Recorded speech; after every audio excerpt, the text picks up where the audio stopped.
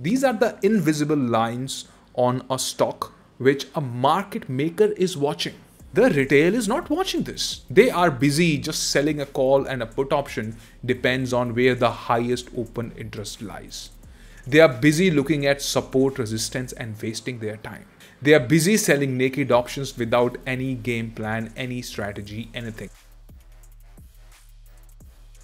Hi everybody, welcome to a very special video. In the next few minutes, I'm gonna tell you volatility secrets never shown on the YouTube. This is a little complex but very powerful topic. Hardly anybody talks about it. But I'm going to not only talk about it, I'm gonna break the concepts so easy that once you understand it, you will never forget it. That's for sure. Smart knowledge for smart money. Why do I call it really powerful? Because if you do option buying, if you do option selling, any kind of a strategy, IV play a very important role. Standard deviation play a very important role. And there are so many books about this. But we're gonna cut the gas, the fluff, and we're gonna reach exactly, we're gonna talk point to point in super short.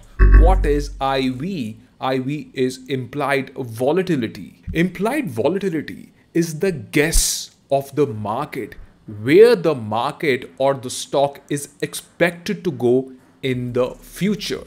It will not tell you the direction, it will tell you the expected move. For example, if the stock is trading at 100 rupees, which has an implied volatility of 20%, that means the stock is expected to go to 120 from 100 or 80.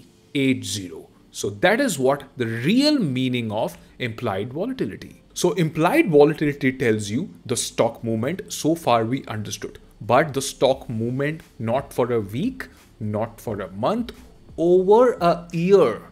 The stock is expected to go to 120 or 80, 68% probability, not 100, 68%. Clear? This is called implied volatility. This is the market telling you the expected movement. Note, there is no single IV number for a stock. Now, obviously, when you just simple Google it, or there are so many websites which tells you that Reliance IV is 20% or 30 or TCS. It can be any stock, right? This information which you must get, that there is no single IV number for a stock.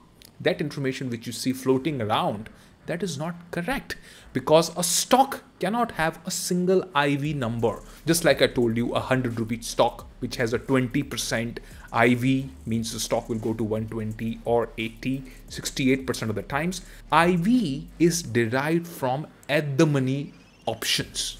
Let me show you this. So for example, this is a Nifty option chain. And what do we see here? The 25,000 is at the money. And what do we see? This 15.32 is at the money IV of the put, and 13.57 is the IV of the call. So if you have to take out an IV of a stock, what we can do is we can take an average approximate IV of at the money most liquid strikes. This is the easiest explanation of a super complicated topic. This is the best you can ever find over YouTube. Moving ahead, because I have to explain you standard deviation, then I have to tell you how to let the maths work in your favor. Be a data-driven trader. Don't just trade shooting in the dark. That is stopping today. What is standard deviation 1 and standard deviation 2? Now understand. There are so many tools which is for free. You can watch it. For example, a 100 rupee stock can go to 120 or 80. This is a 68% probability. So 68% probability is one standard deviation. If the stock go to 130 and 70, that is standard deviation 2. That means 95% chances that the stock will remain from 130 to 70. The range is wider and there are 95% of the chance. Just for an example. Now I'm going to give you an example which will make this topic which everybody gets scared from, nobody paid so much of attention. I'm going to explain you in the easiest language possible now with an example. Clear? You with me? Yes? Understand it? Example. Let's say Reliance trading at 2800 with the IV of 25%. This is the situation, an example, a hypothetical example, which we have in place right now.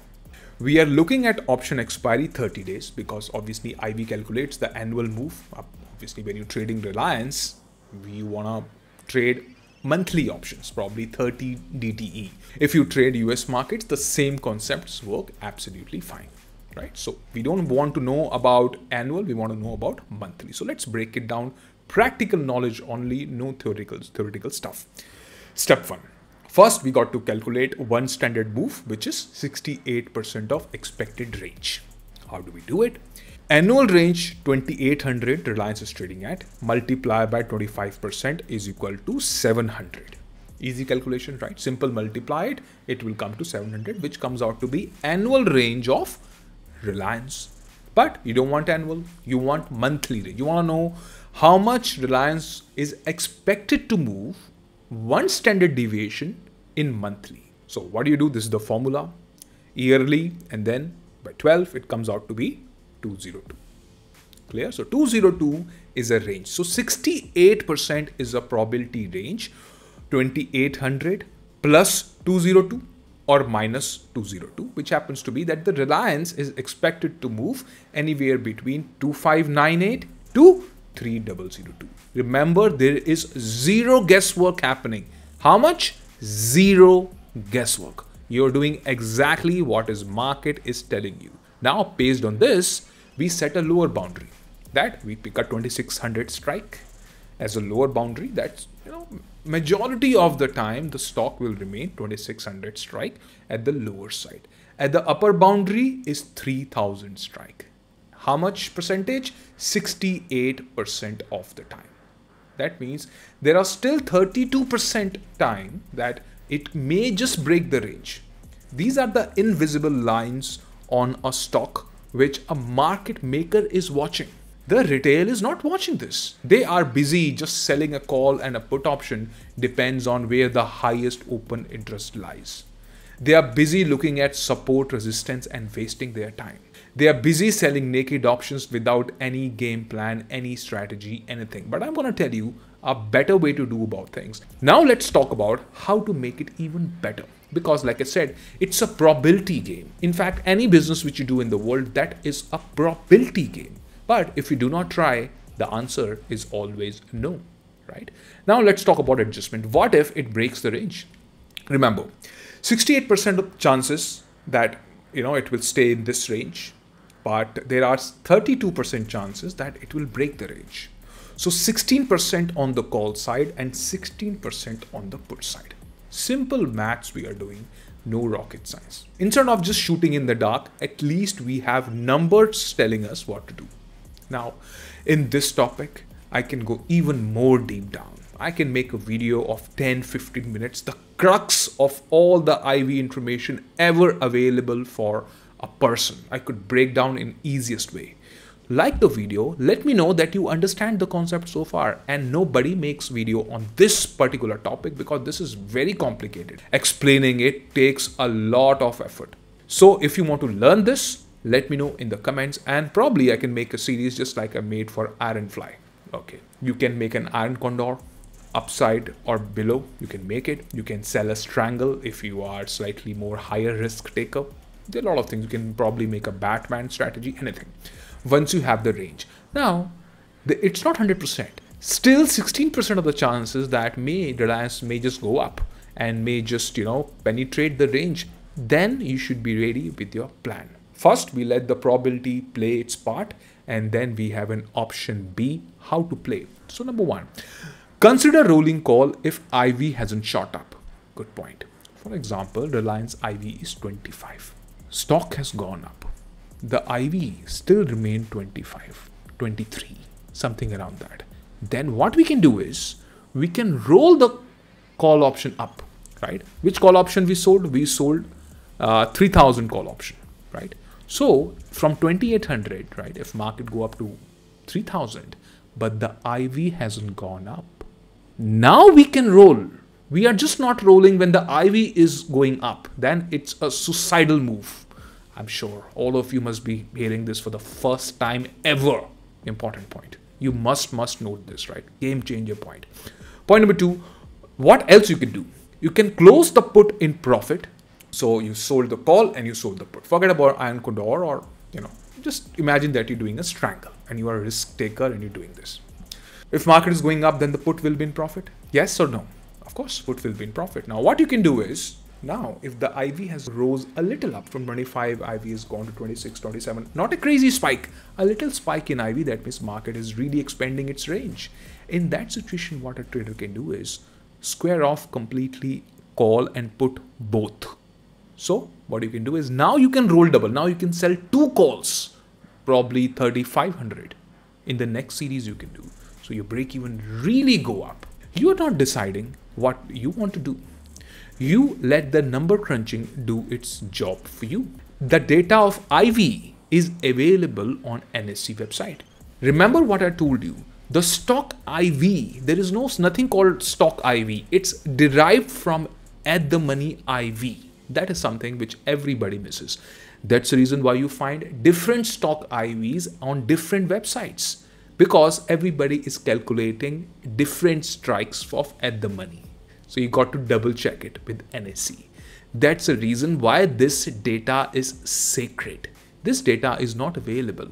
That's the exact reason why I tell you, hit and trial giving stop losses to the market and not learning anything from that stop loss is a style of improvement which is ancient now.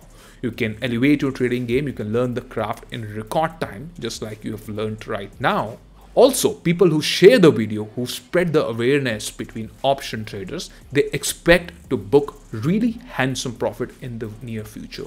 That's a law of karma. So if you learned something in this video, and I have some more to add into this, make sure you share it to at least one person or one group, so everybody gets benefited from this, and hardly anyone talks about IV because it's a very deep subject, right?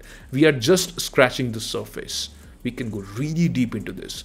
You can get in touch to learn in depth. Just drop a message. You can get details directly from the team. Now, just to give you a recap, first we understood what is IV. We broke the myth that IV, there is no single IV for stock. It's ATM IV. And then we calculate the yearly range. From yearly range of a stock, we calculate the monthly range. And then based on the monthly range, we take out a probability. Even after the probability, the plan B is of adjustment. How to adjust it? Looking at the IV is the name of the game. If IV is flat, we adjust different. IV spike, we adjust different. We can take a hard exit. So many things which we can do, not just doing it at a drop of a hat because we know one adjustment. Which adjustment has to be done when? That is something which one can very easily learn if you're paying attention to what I told you in between the video. I'm sure if you trade stock options, next time when you're selling an option, maybe a put, maybe a call, I'm sure you will have a look at the IV of a particular stock and you will take out the monthly range. You can also take out a weekly range as well, very smartly. I'm sure you must have enjoyed the video. Thanks for watching. And like I always say, you are going to do so well in trading. You will surprise everyone. I wish you all the best. Bye-bye.